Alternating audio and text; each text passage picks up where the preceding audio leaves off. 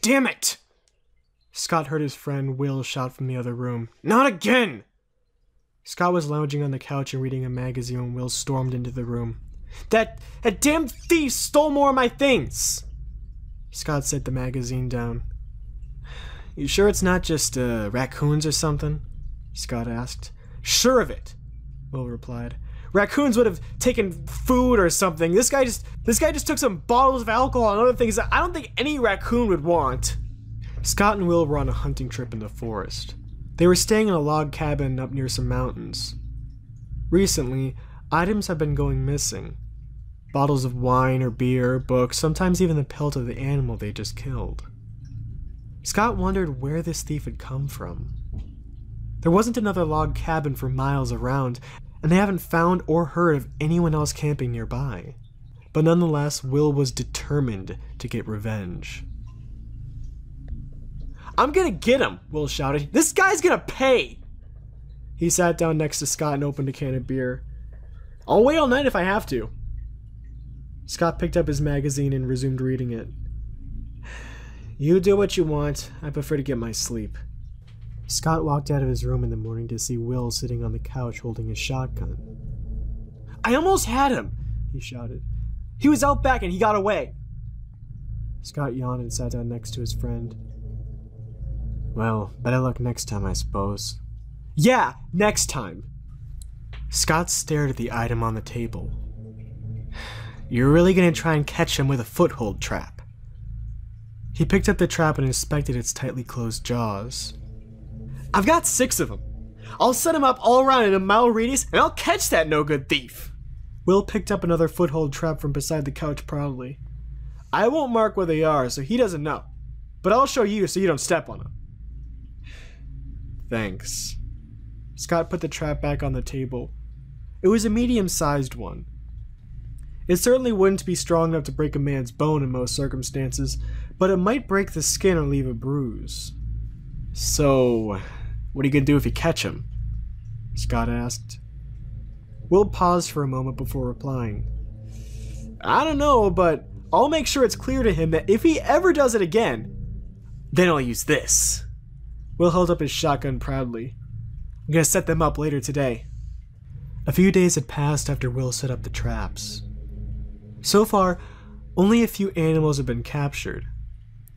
Will was sitting on the couch and trying to think of new ways to catch the thief. Even with the traps around, items were still going missing. Scott opened the front door and walked in, holding his rifle and something else. Is this your thief? He shouted and put something bloody on the table. Will rushed up to the table in excitement, but then was quickly disappointed.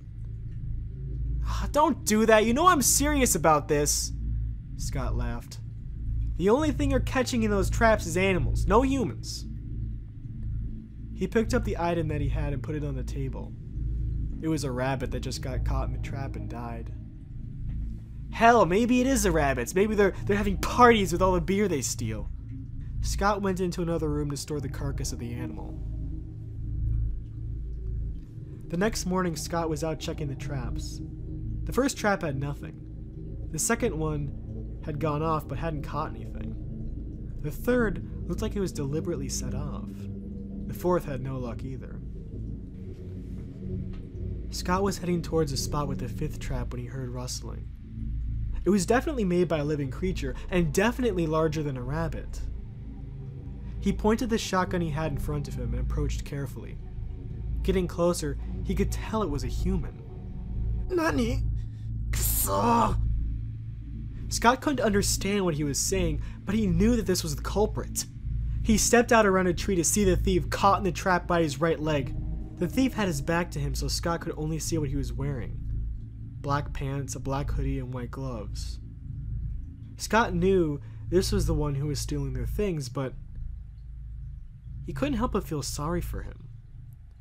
He was trying to pry open the jaws, but he couldn't get them open. Hey, wait, let me help. Scott started to walk towards him to help, but the man held up his hand to stop him. He continued to try to get the trap off. Hey, I'm sorry for putting the trap here, but let me help, Scott said, but yet again was cut off. Oi, mateo. Scott stopped and watched him continue to try to get the trap off. He continued to try to pry it open and then gave up on that and tried another method. He lifted his left foot and stepped on a lever on the side of the jaws, pushing down hard. The jaws loosened and he slipped his wounded right foot out of it.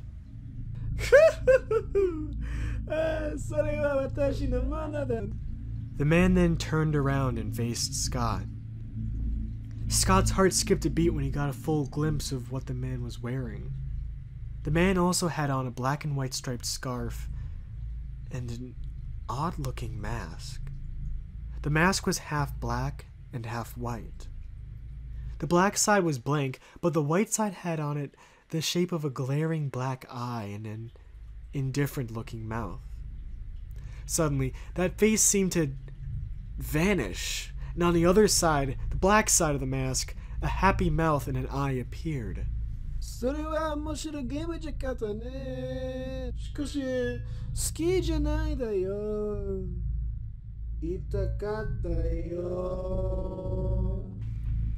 Scott was frozen in place, staring at that odd mask. The thief shook his injured foot a bit and flexed his hands. A dark black claw appeared out of each finger and then retracted back like a cat's claw. Scott determined that this was no human. He had no idea what it was, some kind of demon or monster. It turned back to him. Then it turned around and walked away with a limp. Scott just stared. A few minutes after it left, he regained mobility. He realized that he had dropped his gun in shock. Scott picked it up and slowly turned around to leave, forgetting to check the last trap. He didn't believe in demons, nor did he believe in ghosts or monsters, and he didn't really want to start today. He decided that nothing had happened, and that in the boredom of checking empty traps, his mind had created something interesting. The next morning, Scott was sitting at the table with a cup of coffee. He felt terrible and had a horrible headache. What was worse is that he kept feeling like he was being watched. In the corners of his eyes, he always thought he saw a face. That masked face with a joyful grin. Whenever he turned to look at it, it went away or was replaced by something else. Again? Will stomped into the room. The thief has stolen more things! What? What thief? There's no thief! I didn't run into him! Scott shouted. Will stared at him. What? Never mind. Scott took another sip of coffee. Just ignore what I said. Well, he stole more things. This time, I found some of the larger foot traps missing along with the other shit. Will went to get himself some coffee and Scott froze. He saw that the door to the next room was open. And someone was in there. He saw it, walking around, inspecting things and looking around. It picked up a magazine and flipped through it. And that's when it noticed him.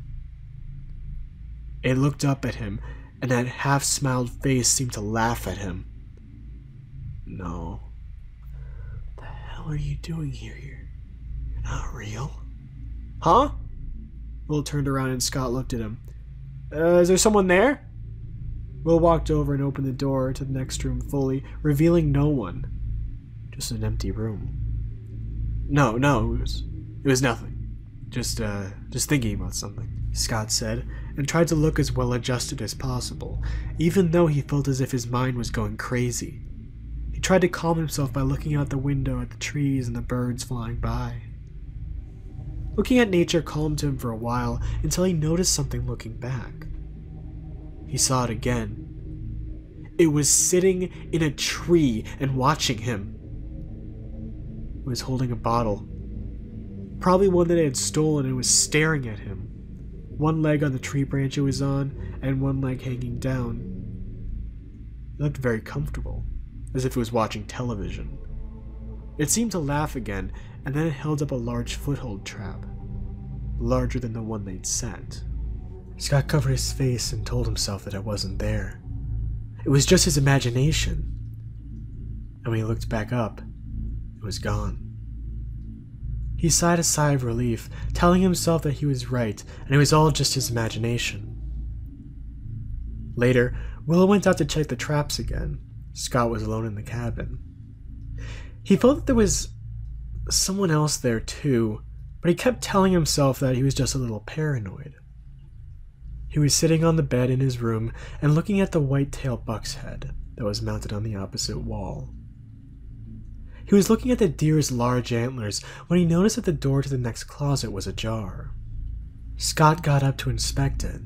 He saw something shining slightly inside it when the light hit it, but the shine seemed familiar, and he didn't want to touch it.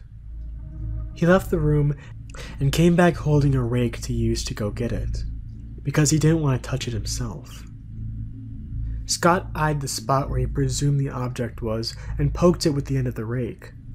There was a loud clang of metal setting off, and the end of the rake broke off. He crawled away from the closet. Scott thought it was a demon, but after a few minutes of staring at the closet with no movement, he decided to go investigate. He opened up the closet and used the remaining parts of the rake to pull out the object. It was a large foothold trap. The sharp jaws had been set off by the rake and were tightly gripping the broken end of the wooden handle. Scott jumped. It was that voice. It was in the house too, watching him. It was a few days after Scott had found the set foothold trap in the closet. He still saw it everywhere, that demon. Will never seemed to notice it, though. It was quiet and stealthy. Even the previous day, it had just strolled into the room, silently. Will was reading something at the table, and it just walked right behind him, and then out the other door. Scott was speechless each time he saw it. He still didn't want to believe.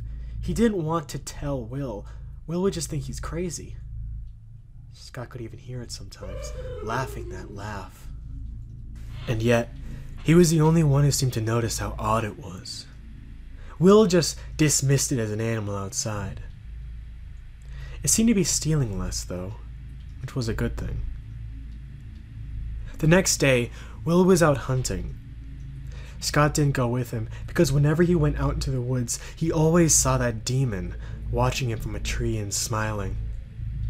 Scott was just sitting on the couch and thinking to himself when he heard a door close. He stood up and walked over to see the door to the next room open slowly, and then stop when it was about 3 inches open. He walked over and opened the door and saw the door to the next room open a little slowly in the same fashion. In this room, there was a dead rabbit that had been killed by a trap. He walked towards the door and opened it, and he saw that the rabbit was gone. The only evidence that showed that it had previously been there was a blood stain. The door behind Scott closed, and he turned around to open it, but when he exited, he saw that the door to his room was open, and then it slammed shut. Scott ran towards the door and burst into the room, and then he screamed. Scott was looking at the large, white-tailed buck head mounted on the other wall. It had been tampered with. A lot. The fake eyes had been pulled out, and blood had been poured into the sockets. Its mouth was smeared in blood, and a large smile had been shaped onto its cheekbones with blood. The carcass of the rabbit was on the floor underneath the deer head. It was slashed open. Underneath the deer head on the wall, written in blood, was, "Oh my, I'm gonna shoot the guy." The smell was awful. Scott turned around to leave and saw that the door had been shut behind him. Scott heard laughter from behind the door. He tried to open it, but it wouldn't budge. The laughter continued, sounding more deranged by each second, and finally he heard it fade away. Then he opened the door, but the moment he stepped outside he heard it again, and he looked towards the front door, and there he saw it. It was leaning against the front door and laughing at him. Scott grabbed his shotgun and ran towards it. He was fed up with this. The demon opened the door and stepped outside. Scott ran up to it, and it slammed the door in his face, laughing. Scott grew angrier and opened the door to see it running into the woods. He chased it, and pretty soon they were near the spot where the second trap was set. Scott tripped and fell right on the spot where the trap was previously set. Scott realized mid-fall where he was and cringed, ready to feel the trap snap him up. But it didn't. He got up, confused, and when he looked down, he saw the trap was gone. He let out a sigh of relief. Scott looked up and saw the demon standing before him and laughing. He got up and resumed the chase. It turned and ran. Pretty soon he lost sight of it, but he continued anyway. There was a small clearing in a tree a few meters away. It was standing underneath the tree, arms crossed and leaning against the trunk. It was still smiling, but the smile was no longer on the black side of the mask. It was now on the white side. It stared at him, laughing in a different fashion. Instead of playful, this time it seemed malicious. Scott ran towards it, shotgun pointed forward, when something snapped his foot and he fell, dropping the gun. It laughed at him. Pain shot up Scott's leg, and he looked to see what he had stepped in. A foothold trap. The one that was formerly set elsewhere. It laughed, and Scott saw that he had a clear shot. He reached forward to grab his gun, but the demon stepped forward and picked it up. Damn it. Play the game like I did. Scott stared in disbelief. You can speak English? Yada yada. Of course I can. You idiots. I played the game correctly, and now it's your turn. I won fair and square. But can you? Hey! This isn't funny! Scott shouted and started trying to get the trap off of his leg. What are you? Get me out of this damn thing! He started trying to push down the levers on the side of the jaws. Meanwhile, the demon climbed up the tree and reclined on a branch. It reached up to the other branch, and Scott saw that it had stored a few items that it had stolen up there. It grabbed a bottle of wine and a glass, still watching him. I like you. You actually play the game. Most humans I meet.